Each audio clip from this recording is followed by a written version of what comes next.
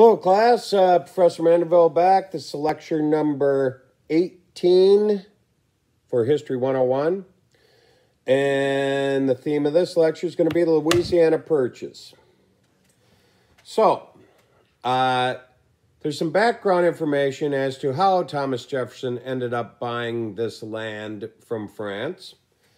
And what happens is, first of all, in France, a new leader takes over, and that's Napoleon Bonaparte. Now, Napoleon, obviously, as most of you know from studying European history, has one thing in mind: being emperor of the world. So he's amassing this giant military and making France more and more powerful. And one thing that he has to deal with right off the bat here in the French Empire is that there's a rebellion in one of the French holdings of Haiti. The Haitians rise up and try to oust their French oppressors. Now, Napoleon is not about to give up on the French possession of Haiti, one of the few things they held after the French and Indian War. And also they have another pretty large, impressive holding. That's the Louisiana Territory. Now, previously, if you looked at maps before this time period, before Napoleon took over, and you'll remember with Pinckney's Treaty, the Louisiana Territory was controlled by the Spanish. Spain will give it to the French when Napoleon takes over, sort of to try to appease Napoleon so that Napoleon doesn't attempt to attack Spain and take them over. Because remember, Spain's a declining superpower, and they certainly know that Napoleon is up to no good. So they just give the Louisiana Territory to the French. So now they have it once again. So here's Napoleon's masterminded plan, or you might say plan A, for taking over the world. He's building up this giant military, but now he's got trouble in Haiti. So he's going to send a large contingency of some of his very best troops to Haiti to squash the rebellion, which he believes won't take much at all.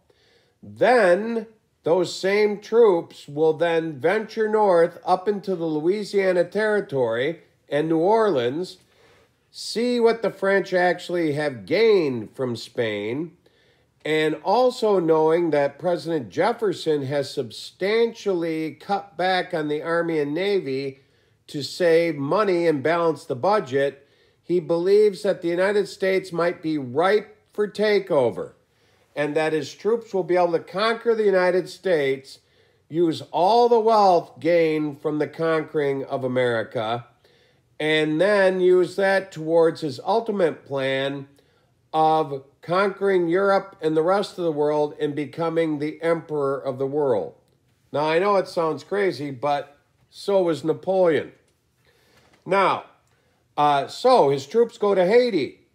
It's no cakewalk. The rebels are well prepared. They fight very hard against the French. And also there's problems with malaria and yellow fever.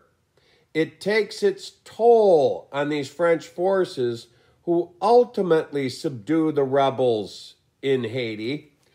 But it makes it so Napoleon's going to have a change of plans. Now, in the meantime, Napoleon basically has also notified the United States that no longer do they get the free use of the port of New Orleans, which they had gained in Pinckney's Treaty.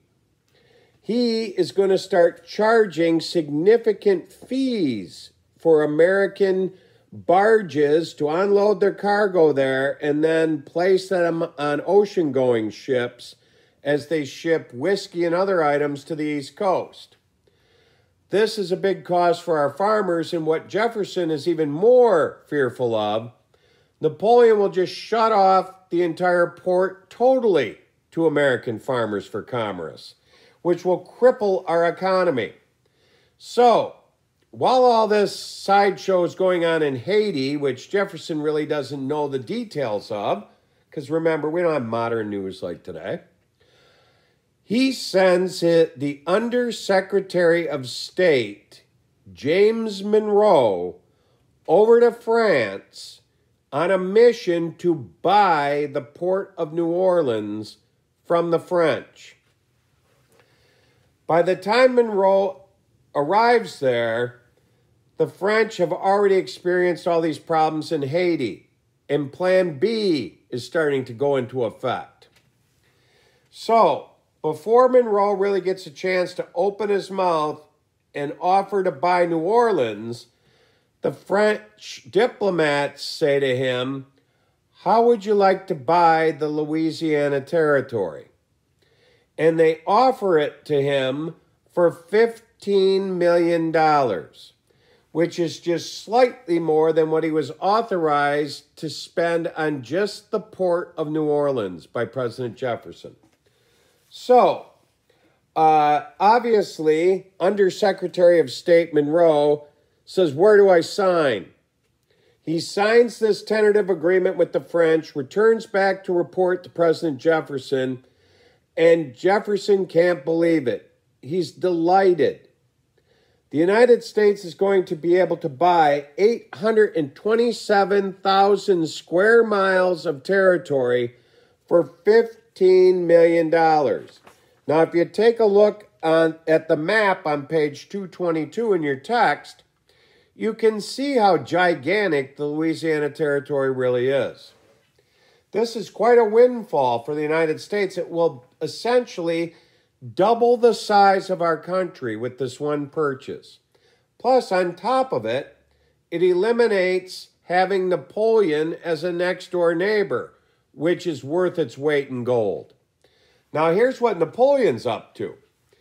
He believes he'll take this $15 million from the sale of Louisiana Territory, build up his military further, which will allow him to conquer Europe, then he'll come back to conquer North America after he's powerful from conquering Europe and parts of Asia. At least that's the game plan.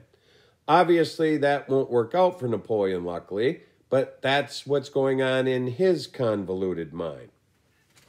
So, the next thing Jefferson has to do is get this purchase approved by Congress. And remember, from his Inauguration Day speech, he was President Cheapskate. He was saying we're spending way too much money, we got too much debt, and all these other things. Now, all of a sudden, President Cheapskate wants to spend $15 million, which is a large sum of money back then. Now, he knows if he presents this to the Senate as a treaty, they'll never ratify it. There are enough Federalists in the Senate that they'll turn it down, and it requires a 2/3 majority to ratify a treaty. So he decides it wasn't a treaty. He treats it as an executive agreement between him, the chief executive of the United States, and Napoleon, the chief executive of France. And since it's an executive agreement, all it requires is a simple piece of legislation with a majority vote appropriating $15 million to fulfill this executive agreement. He knows he has those votes. Pushes it through Congress, whether this is legal or constitutional or not, we'll never know. It was never challenged. And we buy Louisiana, which was a great thing for the United States. The next thing that Jefferson will do is he'll go to Congress and request $2,500. The $2,500 is what he needs to fund an expedition to explore what we just bought. Because basically, in 1803, when we bought Louisiana Territory, we really had no idea what was out there. Americans hadn't been there before. The only people that had really been out in this region were French fur traders from the past. So, he wants to have a group go explore it. Congress will okay the $2,500, which kind of shows you the value of money. That $2,500 is going to pay for almost a 2-year exploration of the territory, obviously known as the Lewis and Clark expedition, which at its time was the equivalent of putting a man on the moon.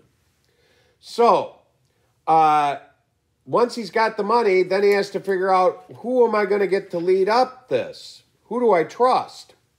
If you take a look at the previous page, 221, there's a portrait of one of the leader of the expedition, Meriwether Lewis. Meriwether Lewis was Thomas Jefferson's private secretary in the White House. He was highly trusted and a very close confidant of the president. He picks him because he has military experience and he trusts him unconditionally. Meriwether Lewis, when he's looking for a person to join him and be his right-hand man in the expedition, has no problem whatsoever. He picks his old commanding officer from his military days, Robert Clark, as his right-hand man. Thus, we have the Lewis and Clark expedition, or as it's sometimes known as, the Corps of Discovery. Now, they're going to put this group together and recruit other explorers.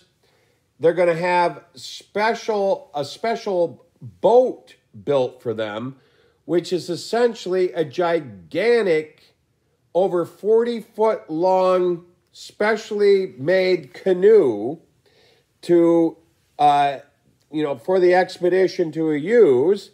It's such a large canoe-like ship that you can mount a small cannon on the bow of it. Now, after they're out recruiting people who knew something about the Louisiana Territory, one name keeps popping up of a person that you got to bring along because they know more about this region than anybody alive, and that's the French fur trader Toussaint Charbonneau. So, they find Charbonneau, they get him to agree to come with them, and he has one thing that he demands of Lewis and Clark, or he will not go on the expedition. He demands that he must be able to bring with him his wife, an Indian woman by the name of Sacagawea. He's a French fur trader who's traveled extensively in this region, and he's married to Sacagawea, an Indian woman. Lewis and Clark have second thoughts about this. They really hadn't considered bringing any women on this expedition, of all men, but it was vital enough to have Charbonneau accompany them that they reluctantly agreed. So, the fateful day comes when everybody's showing up in St. Louis to where they depart from. And if you take a look at the map on 222, you can see the Lewis and Clark expedition in 1804 departs from St. Louis up the Missouri River. When Charbonneau and his wife arrive, and much to the chagrin of Lewis and Clark, not only is it Charbonneau and his wife, but they have an infant child also that he had failed to mention. So, now they're kind of in a spot. They're going to bring a woman and her baby on this expedition into the middle of unknown territory as far as they're concerned. But it's too late. Off they go. Now, if you take a look at the facing page, 223, there's the medallion that has been turned into a decorative piece by a Native American that Lewis and Clark were given by President Jefferson to present to Indian chiefs that they met in their travels.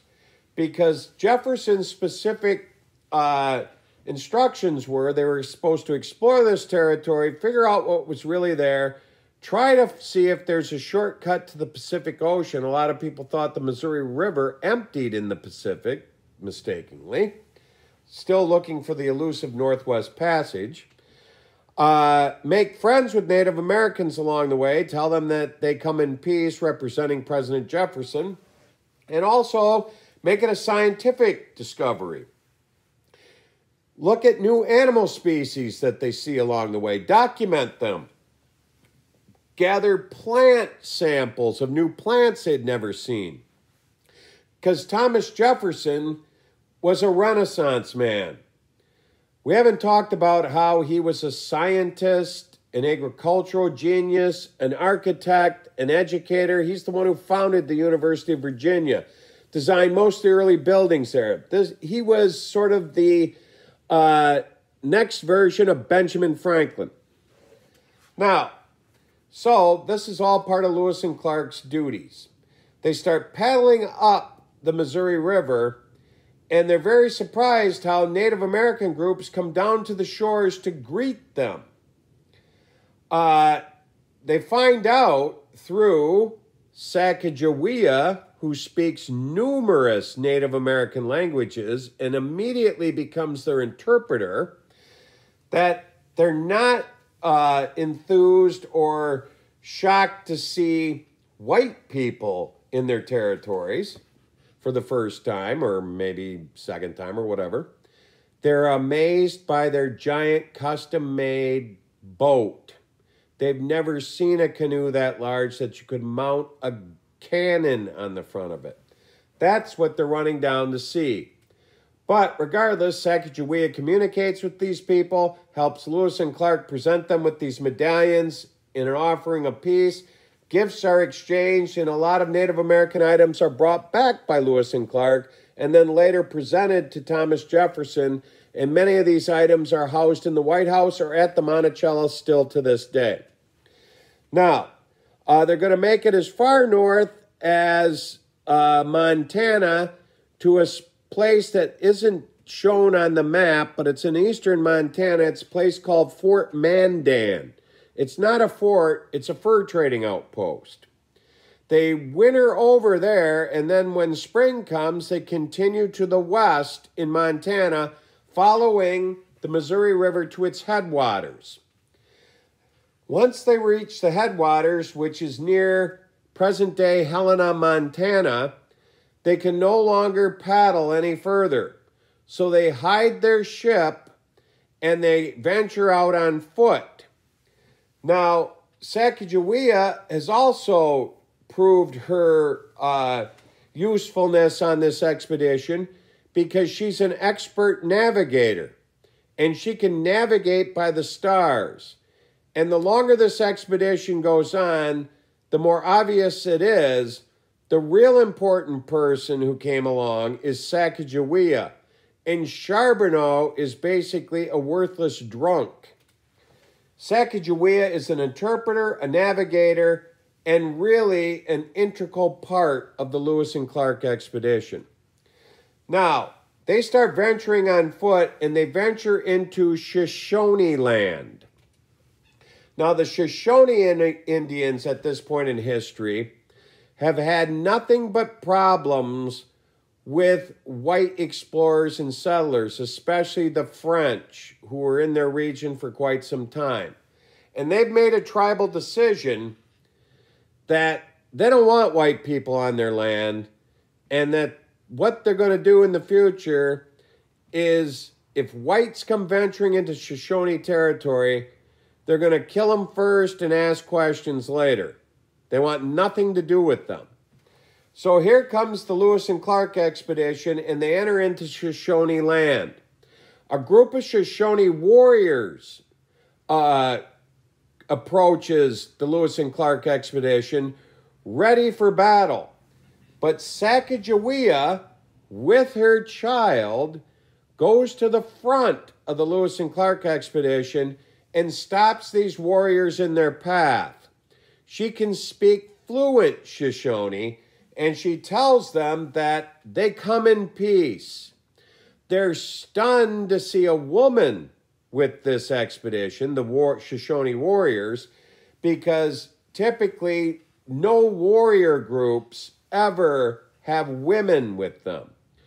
Plus, they're stunned by how fluent she is in the Shoshone language. She talks them into taking her and Lewis and Clark to meet their chief. So they do. They keep the rest of the Lewis and Clark expedition at bay, and they escort those three to the village. They do meet with the chief of the Shoshone. And the chief of the Shoshone is quite amazed by how fluently Sacagawea speaks the Shoshone language also. And they put two and two together and figure out she is actually a Shoshone Indian. She had always thought she was a Crow Indian, but as it turns out, she was abducted at a young age in a war between the Crow and Shoshone, who were mortal enemies, and taken captive. And as it turns out, she was the chief's sister. So instead of being these invading whites from the West, Lewis and Clark are heroes. They've returned an Indian princess to her tribe. So instead of being killed by the Shoshone, a feast ensues. And the Lewis and Clark expedition is treated like kings by the Shoshone. They're then guided to the next tribal lands, which are the Nez Perce Indians, who are very friendly with white settlers, and they guide them to the Columbia River, furnish them with canoes, and the Lewis and Clark expedition in a fleet of Nez Perce canoes paddles to the mouth of the Columbia River, and that's where they spend the next winter on the Pacific Ocean. The next year, they turn around and go back, and you can see their path back. They kind of split up to explore more land, and then they ultimately return to St. Louis in 1806. When they report to President Jefferson, in their report, they talk about how for months they paddled through nothing but plains, grasslands. That's the Great Plains of the United States. To Thomas Jefferson, that immediately translated to him, that's potential farmland. You don't even have to clear the forests. This makes him thrilled with this purchase, because remember in his inaugural address, he was worried we're running out of farmland. Now we've got more than we know what to do with, potentially. They also bringing back articles from Indian chiefs, tell them about making it to the Pacific, bring back plant samples, even some bird samples they had preserved for the scientist Thomas Jefferson. And Jefferson is happy beyond belief. He can't believe how lucky America was to make that purchase. Double the size of the country, add all this potential farmland, and eliminate Napoleon as an unwanted next-door neighbor. That's why the Louisiana Purchase is the most important accomplishment of both terms of the Jefferson administration in the eyes of historians and Jefferson himself in his memoirs. Now, that's going to bring us up to the election of 1804. And remember, in this particular election, Thomas Jefferson gets to pick a running mate. And because the 12th Amendment has been added to the Constitution, and Thomas Jefferson obviously is not going to pick Aaron Burr as his running mate. He selects a brand new vice president, and that's going to be Governor George Clinton from the state of New York. He's still governor, and he's going to step down as governor and be Thomas Jefferson's running mate in 1804. Now, the Federalists in this particular election are going to nominate Charles Pinckney as their candidate for the presidency.